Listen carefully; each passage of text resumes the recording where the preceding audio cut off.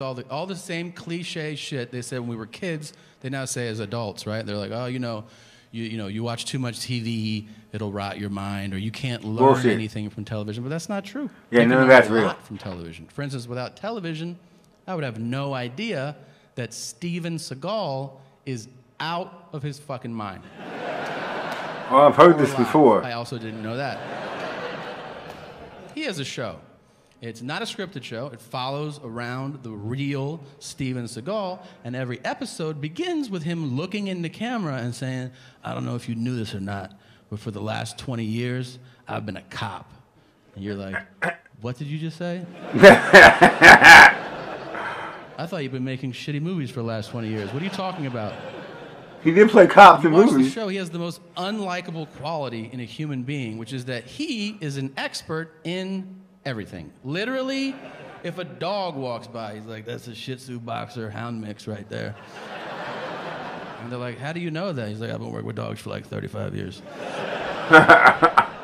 Then a helicopter flies by. He's like, that's a HUB 106. And they're like, how do you know that? And he's like, I've been flying helicopters for like 47 years. Yeah. Then he does the thing, though, that everybody does who knows something about everything. Everybody has a friend, no matter what you're doing. They know the history of it all. They know every topic, every fucking fact. If you're eating dinner, they're like, forks are from the Roman times. Nah, them annoying-ass people right there. Bark, and you're like, will you shut the fuck up and let me finish this, please? Yeah, fuck off, man. Seagal will do that, too, but he's making it up. He'll be like, they also call that helicopter a skippy. And they're like, why? He goes, listen to it. Skip. That's bullshit. You made that shit up. Skip. It just blows my mind. It really does. That everybody in this room, everybody has this real world possibility in their lives. All of us. We could go tonight, if we wanted to, tonight. You could go to Louisiana. You could start a fight in a bar. And there is a real world possibility that Steven Seagal will arrest you. Isn't that insane to you? I've lost sleep over this shit. I mean, that's crazy. That's literally like if you leave here and you roll through a stop sign and then Sylvester Stallone is like, hey, roll it down. And you're like, get the fuck out of here. Yeah, well, I'll be way more excited to see Stallone, though, passion, than Steven Seagal's bitch ass. Will you say Adrian or something? No. Nah. It's nuts. You have to watch this show. He panders to every group according to race, knowing full well there's a camera crew following him around. He doesn't give a shit. If you're white, he's like, how's it going? All right. And then to black people, he's like, what's up, cuz? And they're like, hey, what's up? I'm holding you down, so holla if you need something. Okay. For real? And then to all Latino, Spanish-speaking people, he insists on speaking horrifically broken Spanish, even if they start the conversation in English. If they're like, hey, yeah, I called 911, thank you for coming. The thing is, he's like, hola. Mucho queso. He's like, I think my English is way better than your Spanish, man. Like, no, gracias. No. Is that true? I'm watching the show. What's it called? People, he bows, regardless of where he meets them. If you're Asian and you cross Steven Seagal's path, he's like, yeah.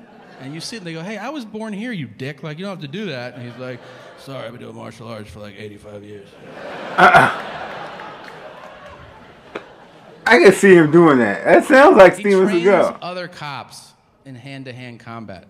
I think that's infuriating for those cops. It's not like we're hanging out. We're like, hey, man, do you want to do like a couple shots and then go down the street?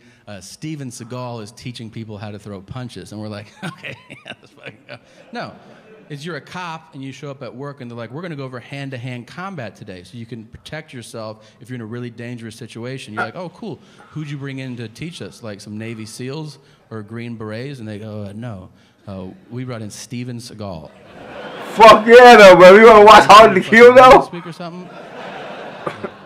Okay, I'll pass because that's ridiculous. Have you ever watched motherfucking Under Siege?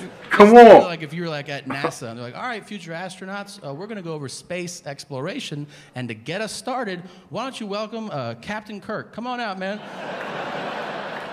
And you're like, is he qualified to do this? And they're like, oh, you've seen him do all that shit. Yeah, he knows what he's talking about, man. He's been up there. He's been up there in space for real. He's like the guy. They show him teaching people how to fight. It's horrible. He's bloated now. He doesn't have the same range of motion. He's like, everybody line up. If somebody throws a punch, you could block it like that. Oh, come on. No way. And then you could kick him in the throat like that. You kicking a child in the throat right now? People's throats are down there. I like Havarti cheese the most. What's your favorite? Oh, that's too bad for Steven. Because I remember at one time in life when Steven Segal was the motherfucking man. I mean, he was kicking everybody's ass. Did you see Mark for Death? I mean, if we look at it now, it's probably not a good movie because he just kicked a whole bunch of black people's ass throughout that whole motherfucking movie. I mean, he was just beating the shit out of every dude with dreads in that movie. But that movie was tight though back then. I mean, now I don't know. And then Under the Siege, bro. Under the Siege. Come on. That movie was the shit. I don't give a fuck what none of you guys say. Under the Siege was the shit. What other movies? He had some good ones, man. Then he started going off path a little bit. But, you know, early Steven Seagal, yeah, he was that guy. He was that guy. And let's not forget, he is a true master in Aikido, right? Or is it Judo? I think it's Aikido. You know, he's like I mean, that's known. Right? He's on paper. He's a grand master. That's the real life. I mean, he might be a conceited jerk. But let's not forget, at one point in time, he was under siege on that ship. Shit out of Tommy Lee Jones. Remember that? Check it out. Subscribe.